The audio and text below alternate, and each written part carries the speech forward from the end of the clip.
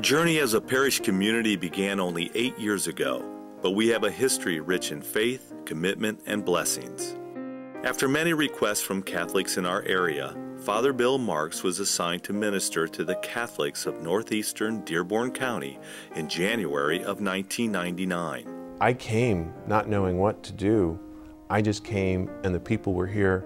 The people wanted a church. People wanted a Catholic church here in their neighborhood, and they did the work.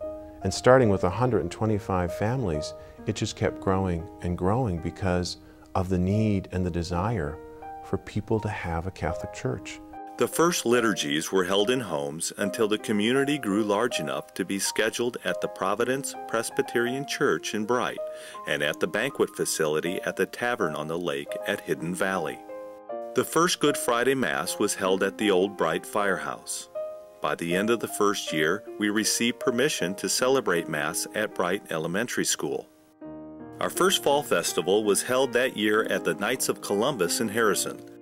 In January of 2000, the Archbishop installed Father Bill as pastor and placed the new parish under the patronage of St. Teresa Benedicta of the Cross.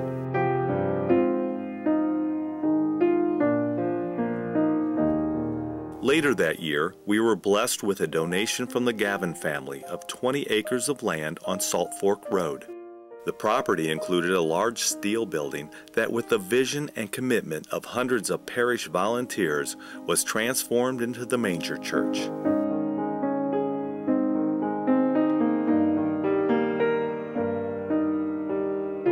By September 2001, St. Teresa Benedicta of the Cross had a home of its own.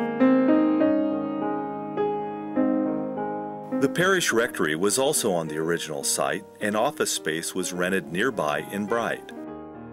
By 2005, our young parish was thriving with over 750 families, and it was clear we needed more space.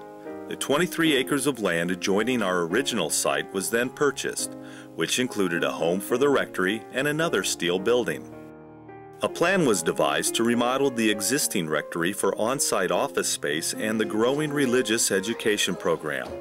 Thanks to the many talented and devoted parishioners, we were able to complete the project by August 2006, and Father Bill moved to the new rectory. I think it's amazing that we have built what we have done. I actually sat on the building committee to convert the old rectory into the offices. So I seen it firsthand, watching the volunteers turn that house into meeting space and offices. And for them to do that all volunteer it's just amazing that we have that ability in this parish. Looking back over the last 8 years, many things are clear. The formation of our parish has been very successful. This success has been due largely to the spirit of stewardship that we have embraced through our gifts of time, talent, and treasure. Countless donations and thousands of volunteer hours stand as a model of our stewardship philosophy. We have given freely and received many blessings. I can't imagine our parish without stewardship. It's such an integral piece of who we are as a community and who we are as a parish family. When people give freely, it's amazing what the Spirit can do with that.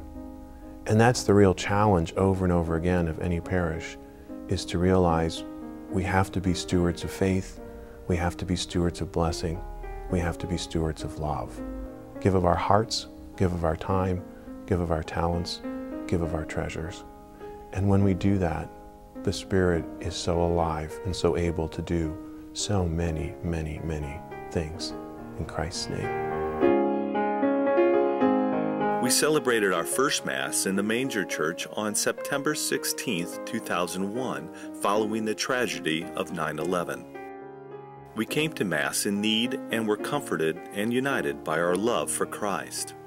We left our new church with renewed hope. With hope, we have created outreach programs for others in need and have become the beacon on the hill. All of us have come from other parishes and believe that what we have at St. Teresa is unique, something we can't find anywhere else. I love our parish. I had a real hard time for a while with the Catholic Church, and when I started coming back to St. Teresa's, I really enjoy it now again. It's a great church. Everybody is very open and welcoming here, which I think is a great thing because I do visit other churches from time to time for different things, and it's amazing the welcomeness you have at St. Teresa compared to some of the other churches around. As the number of families have grown, we have been able to identify our needs as a parish and meet them head-on. We are established and thriving and eager for the next stage in our development. We are blessed with parishioners who have always been able to recognize our blessing and embrace sacrifice in an effort to meet our growing needs. What amazes me is when visitors come to St. Teresa and they celebrate Mass with us. They walk out and they all say a similar thing like, it's such a lively spirit here. It's such a welcoming spirit here. It's such a positive experience here. And when you hear those words as a pastor, you realize that many people have given a lot of their spirit for that to happen. And the grace in that is that we have been blessed over and over again with people having the ability and taking the risk to truly give their spirit. And that is why St. Teresa has succeeded. Without our own Catholic school, many of our families rely on our religious education programs for spiritual growth and development. I cannot imagine a more inviting and welcoming community than we experience here week after week at St. Teresa Benedicta Parish. The new families coming in, I hear all the time from parents who call asking about religious education, that they feel at home here, a feeling that they haven't felt in the past anywhere else. That's a blessing that we really need to embrace and hold on to. In the name of the Father, and the Son. Our dedicated teachers and parents have endured the limitations of our facilities, trusting that in time we would better meet the needs of our students. Our new office has rooms that serve as classrooms several nights a week. Many families come to the office several evenings every week for these programs. Truly the biggest struggle that our families have presently in embracing our religious education programs is the fact that they are, the scheduling is across 3 various days at various times. My daughter has religious ed on Monday. My son has religious ed on Wednesday. We lived in Bright up until 3 years ago. We moved to Guilford, so now I'm 15 minutes away from church. I would love to see a large meeting space that I could come teach religious ed and my children could be with me and they could go to their classrooms and take it all at the same time. That way it would be more of a commitment from everybody in the parish. I think more people would be using the classroom religious education if it was on one night, that they knew it was a particular night, it was a particular time. That way they wouldn't have to scatter their schedules. I only have 2 children. I can't imagine what it's like for parents that have 3 and 4 children that have to come several nights a week. As the number of families continues to grow, we can predict the changing need of this program. The steel building on the newly acquired property can meet these and other needs. It's a hope of ours that the renovation of the building will bring the religious education scheduling down to 1 day. There are various options presented to us, and literally our numbers will play that out. A large fellowship area is also critical. The youth, I'm really excited for our parish youth when I think about this building.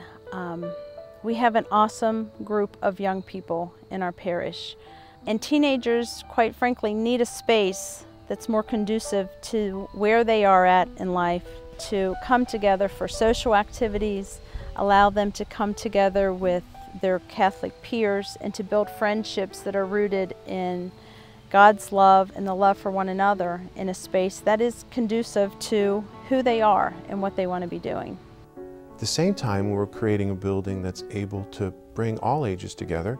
If that's for a spaghetti dinner, if that's for a chicken dinner, if that's for a dance for the youth. And also, I'm hearing over and over again that a place for the seniors to come, to get together, to have a space they can call their own. We have all the possibilities of bringing those things together as a community. The success of the Legacy for Our Mission campaign will dictate how many more needs can be met if we exceed our goal. My hope in my heart's in a Catholic latchkey, because I truly believe that we have to pass on our faith. And in people's busy lives, in this busy world, if we can create a space where we can give children security, help them with their homework, teach them about the Catholic faith, have a Mass weekly, it's just planting seeds, and powerful seeds, and we don't know where those seeds are going to go. And so to have a Catholic latchkey is opening doors for those families, for those children, and for this parish. And if we get the money to be able to do a preschool, we're starting at even a younger age to show them who Christ is, to show them the Catholic Church, and to show them what it is to be community. And so at that younger age, we have all this possibility to pass on the faith. When we consider our plan for the steel building, we need to remember what wonderful things have come from the Manger Church, our original modified, spirit-filled steel building. And as we look at taking another steel building and renovating it into a multi-task building, we're saying to the parish, look at all the possibilities there are. Look at all we want to do, and please be part of it once again. I don't feel bad being able to ask people to be part of the next step, because I believe many, many people want to be part of the next step. And I truly believe in my heart, and I truly believe in faith that they're going to do it, that they will have the ability to come forward and to give of their hearts and to give of themselves. In 1999, a commitment was made by the Archdiocese, Father Bill, and our founding parishioners to establish St. Teresa Benedicta of the Cross Parish. Through the years, a steadfast dedication from our parishioners has allowed us to grow and keep up with the needs surrounding that growth. Now, it is time for us to make another commitment to ensure our parish continues to thrive. The Archdiocesan Capital Campaign is called Legacy for Mission. Each parish has been given a goal, a benchmark, based on a formula. Our goal is 742,750. We need to exceed that goal if we truly want to build what we need to build here. And I know that's asking a lot of this parish and a lot of each of us, but we truly have to do that to make that building real. And once again, whenever we're asked and we give freely, it will happen. Not in our way, not in our time, but in the Spirit's. And so once again, please truly consider what you can give to the Archdiocese and to our parish.